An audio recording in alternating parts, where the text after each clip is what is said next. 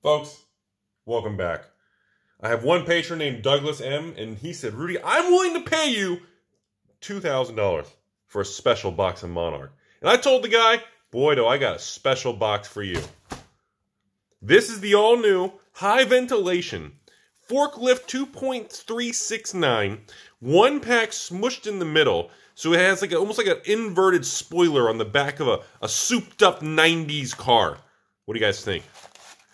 Dude, low mileage. One original owner Batman. What can go wrong? Nah, I'm kidding. We won't do that to the patron. All right, folks. This is only the second video we've done. Yeah, that first box opening of Monarch a few days ago was out of control. Flipping cold foil. What was it, Eclipse? It was like a legendary cold foil with like some ridiculous market price of like $1,500. So, will box 2 continue on the path of hopes and dreams? Good luck, Douglas. Godspeed, sir. You're going to need it. I think it was 1, 2, 3. Oh, that crazy tree. So it was 3, 6. Ooh, hey, playmat. There we go. 7. Was it 8? And I can't remember how many. 9, 10. I can't remember. Was it like 10 or 11? Okay. Okay. Whoa. Wait. Okay. Wait. So 11. I got to remember that. Okay. Right out of the gate, our first. God, you can barely even see the foil. I got the lighting a little bit different, so I guess this did not help the foiling. So, mutated mass. Some ridiculous-looking monster dude in the middle of a building hallway. Foil mythic starting out right out of the gate. We got the iron-held Rudy head. Regular rare and beautiful, invigorating light. I don't remember that one in the other box. And crack bobble. So, Monarch was obviously a huge success around the world. God, I cannot unsee that artwork, man. 3, 6, 9, 10, 11, and I believe that is our foil rare. Dimensional Gateway and Hooves of the Shadow Beast for the common. And of course another Gateway and a Seek Horizon for the regular rares. Yeah, box prices are pretty stable right now. Different parts of the world I've seen as low as 400 and as high as 600, bouncing around like crazy. Good news is they did not go completely out of control, and the market is finding its nice stable spot. Beautiful Herald of Protection for the foil common. Some nice little time skippers. Nice little card there. And Merciful Retribution. And another majestic Mark of the Beast. You know, I've told you all before, how can you not like Bolton? I was not a fan of Brute as the whole class and the RAR. It just never did anything for me.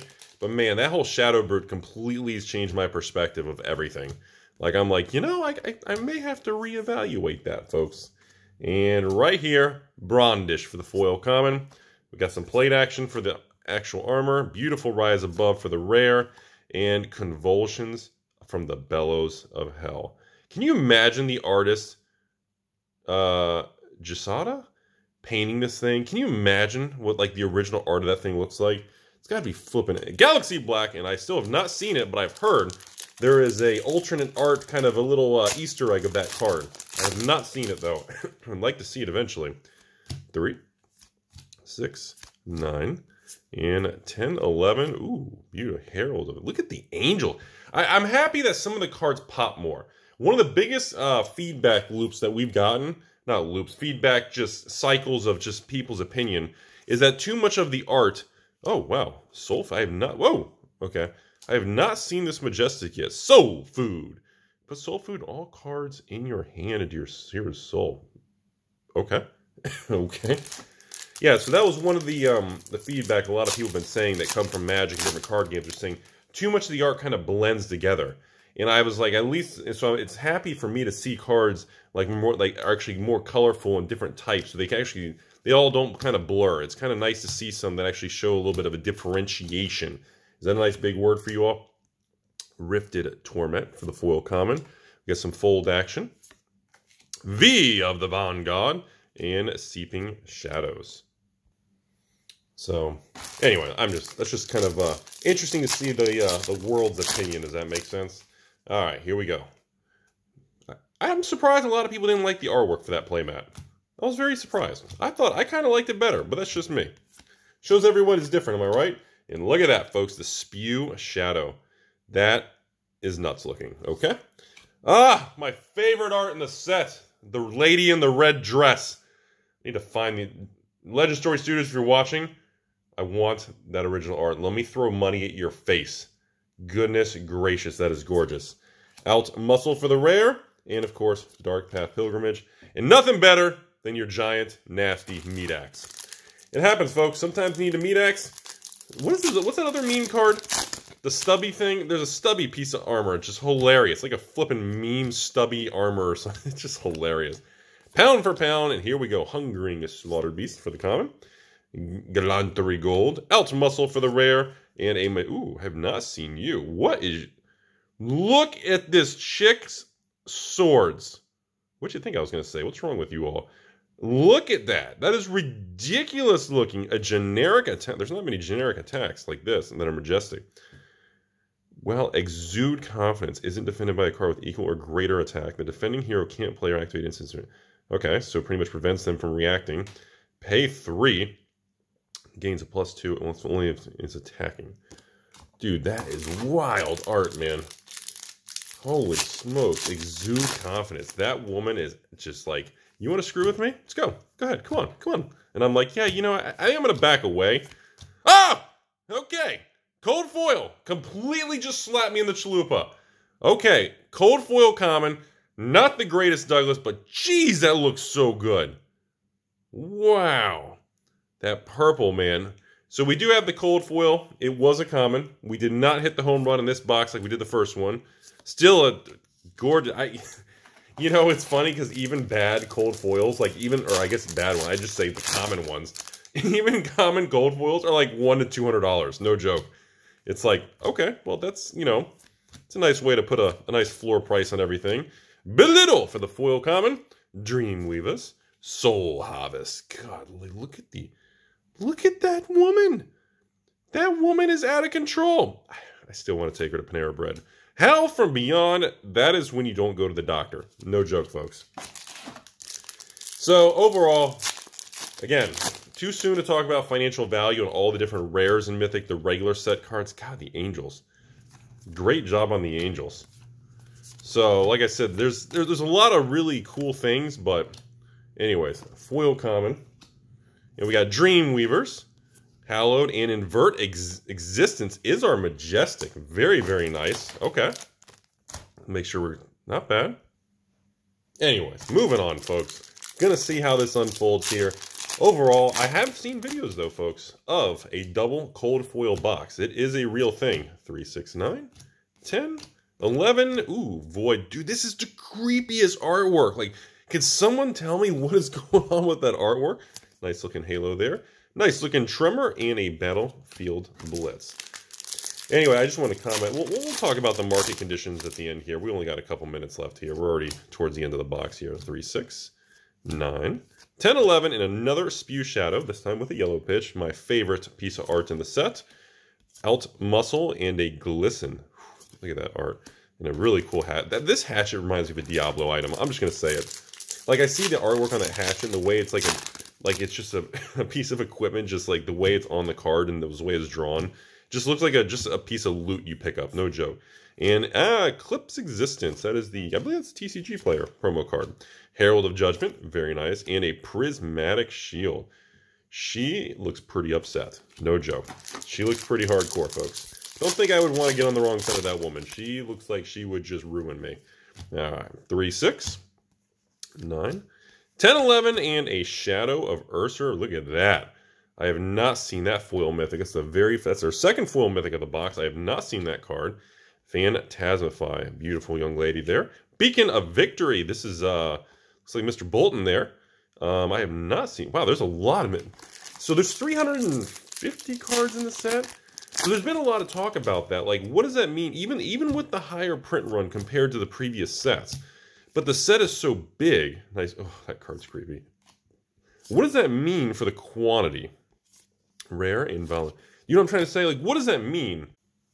If the quantity is higher in the print run, but the set size is massive, doesn't that kind of make the quantity per card not much different? I just want to lay that out there. War Tune Herald for the foil common, another halo. And a Captain's Call for the rare, and another Endless Maw. That is a yellow pitch Endless Maw. Our foil was a blue pitch.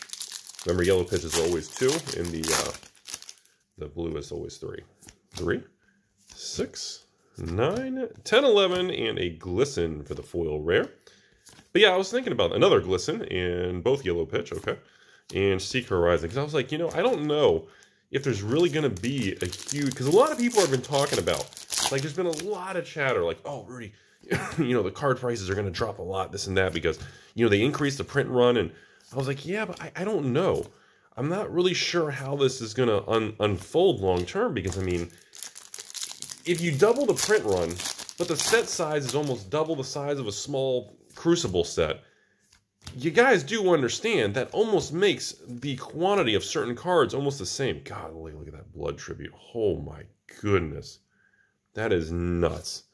And Rudy's favorite piece of art in the set. V for the Vanguard and another Herald of Judgment. So anyways, last couple packs here. We're down to last 4 packs. I love the every other light dark pack. Good evil. I think that's just such a nice touch for the booster box, you know.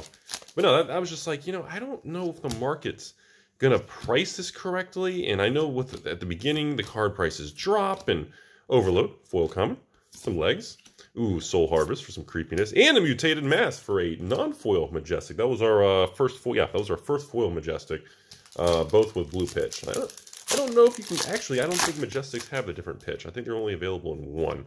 I could be wrong. I'm not 100%. I haven't opened up enough Monarch. This is only my second Monarch box opening, so still not 100% professional on this set. Prismatic Shield, Unhallowed Rites. Dude, look at her. Look at the hand on the face, man. God, dude. Levy, dude, this Levy is just out of control looking, man.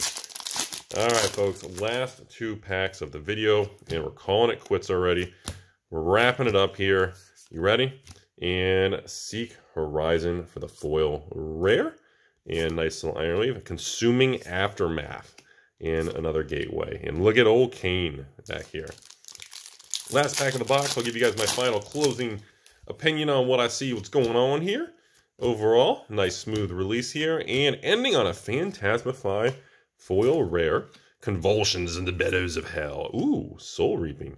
I don't remember that one in the packs or the box so far. Okay, so in conclusion here, overall, Douglas, unfortunately, you did get the cold foil common. Besides that, these boxes so far seem pretty consistent. 5 to 6 Majestics that are actually regular, usually between about 1 to 3 of the foils.